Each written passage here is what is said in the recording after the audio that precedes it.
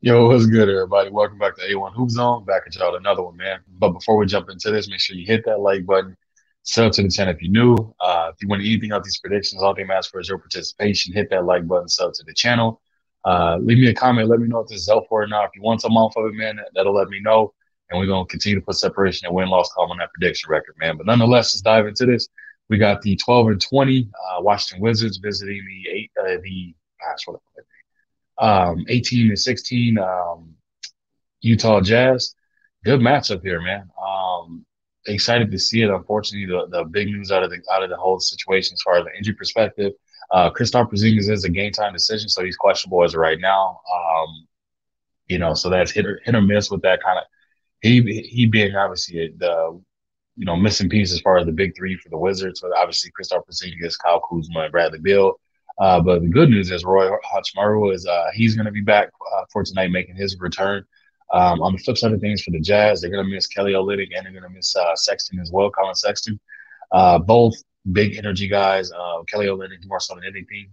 Stretch big, plays defense, flops all over the place. But hey, he does his part in getting his team the more possessions of the ball. Obviously from the offensive end, he's a threat as well. Colin Sexton, any high energy guy, defensive end, plays with a lot of intensity and tenacity. If you haven't seen videos of him, man, definitely look that up and you'll see what I mean from the intensity he plays with. But nonetheless, for the most part, there, man, they're kind of, I wouldn't say even, but more so from a health standpoint. They got some big guys out, but then Mike Conley is back as well. So this is going to be a tough one to pick. Very tough to pick. Just because this Utah Jazz team, we all know they started off red hot. They cooled off, and then they're starting to pick up some steam and momentum again. I enjoy watching this team play. It's very, very up-tempo, led by Jordan Clarkson and obviously Mike Conley as well. And then they have a bunch of people off the bench that can put it together in a hurry as well. One of the people that's revamped themselves and definitely put it out there as a big that's to be reckoned in as well, man. He's definitely been out there. Notice letting hey, I am a force to be reckoned with when I'm out there on the court. You got to keep an eye on him at all times. He's a stretch big and he attacks the rim as well. So it's very tough matchup. But I was or am looking forward to the potential matchup between him and Porzingis. So I'm hoping Porzingis plays just because again they're both stretch big and aggressive when it comes to attacking the rim. So we'll have to wait and see what happens with that. But nonetheless, let's get to the prediction side, man. Who are we going to pick for this one? I'm going with the Utah Jazz. I feel like they have more depth.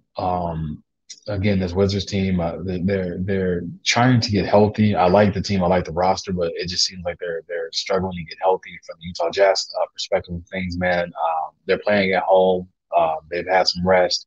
They're going into a weekend where they'll get some more. So I'm expecting them to come out, play off and feed off the intensity and the crowd energy, and you walk away with the dub on this one, man. So I'm gonna rock out the Utah Jazz to win this one. And that's all I got for y'all, man. So I appreciate you coming through. Make sure you hit that like button, sub to the channel if you're new.